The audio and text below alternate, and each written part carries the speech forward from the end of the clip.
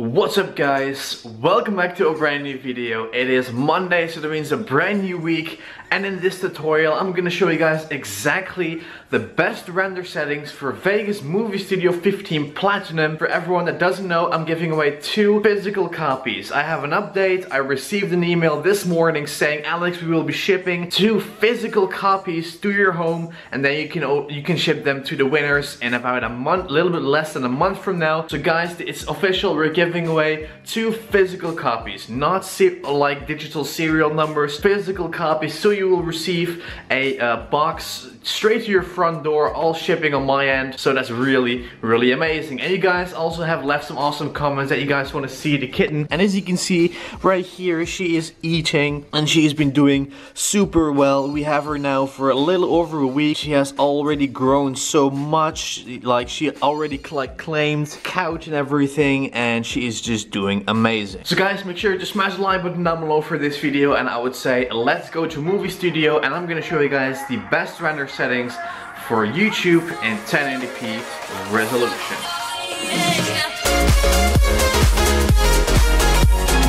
Okay guys, so now that we are in Vegas Movie Studio 15 Platinum, we're gonna run through all the settings you need to know to render this out in the best quality possible. So what we're gonna do first of all is we're going to go to media generators and we're going to drag in a random clip, because we also need to adjust 2 kinds of settings, and that is the first one, which is the project video properties. You want to click on there and you want to put this one the same as your render settings. So we're gonna, for example, pick 1080p, obvious, and if you want to decide if you want to have regular 1080p or 60 FPS, what you can do is you can go to the frame rate and you can put this one to 30, or you can put that one to 60. So let's say that we want to render out in 60 FPS. We're going to put that one to double NTSC right here, and we can just go ahead and call this, for example, 60 FPS. That's our template, and we're going to go ahead and then click on this little diskette icon that's going to save our preset, and now we are basically done. Full resolution render quality, you want to put that one to best, obviously. Just hit save for now, and you want to override it, and then you can go ahead and click on apply and click on OK. So now that we're going to go ahead and render out this clip, we're going to select our entire video. Then what we're going to do is we're going to click on project. We are going to go ahead and click on render as, and we're going to go ahead and adjust our template right here. Okay, so now we're going to go ahead and go and look at the formats, and you're probably wondering which one do we need. Well, we want to just go ahead and pick MP4. So we're going to click on XD cam, but I always use Sony AVC/MVC. But you can also pick this one, and you can just go ahead and pick 1080p, 1920 by 1080, 30p, or you can just pick MP4. That's going to be faster, and you have the same template, 1920 by 1080. So you can basically decide which one you want to use. I'm going to pick Sony AVC/MVC.